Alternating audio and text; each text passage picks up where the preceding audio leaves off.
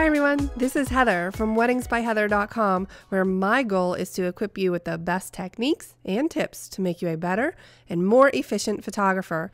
In this video, we're going to take a look at another new feature inside of Lightroom. But first, make sure you check out my free workflow video series available on my website. In a previous video, we used the new HDR function inside of Lightroom to merge the photos that I had taken of our church. In this video, we will look at a few new enhancements to the graduated filter.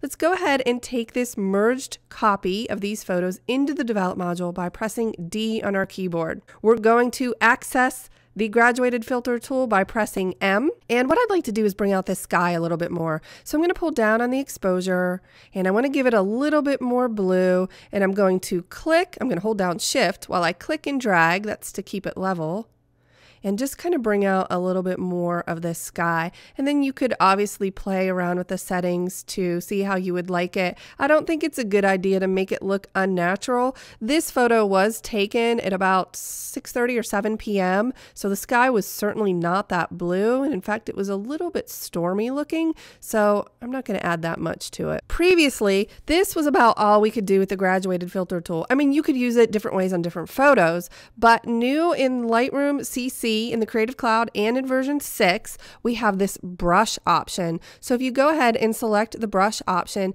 you now have the ability to use this tool almost like you would the retouch tool, the adjustment brush tool, but we can erase areas that we don't wish to be impacted by this change. So I want to make sure that the change I impacted on the sky is not affecting the church. And right now I know that it is. So I want to erase that. So what I'm going to do is I have my brush. If I have my feather turned up, obviously I have a soft edge, but because the church has a very hard edge or a line of contrast between itself and the sky, I'm going to keep that feather turned all the way down. And then I could start to, click and drag over the church. You can see what's happening. It is subtracting that change. But what happens is when you go beyond the church, you get something like that. That's where Auto Mask can really help you. If you turn Auto Mask on, Lightroom will attempt to constrain the subtraction within areas of contrast. So it'll try to stay within edges. So let's go ahead and undo that with a Command or Control Z.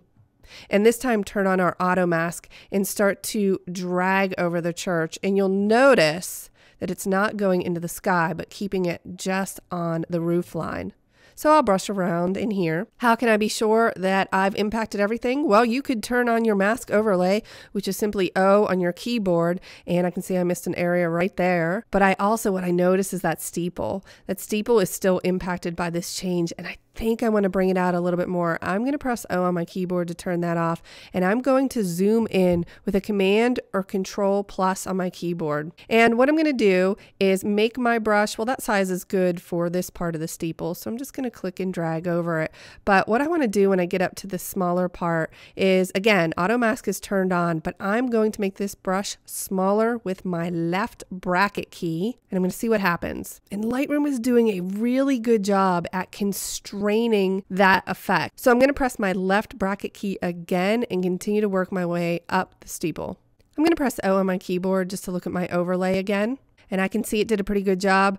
I did not go for the cross. I could have tried to zoom in and make my brush smaller, but I don't know if it is that imperative to do that. So I'm going to press O again to turn that off and then zoom out with a Command or Control minus. I'm going to press M on my keyboard to drop that tool. And then the backslash key, remember that's the key that leans to your left. The backslash is above the enter or return key.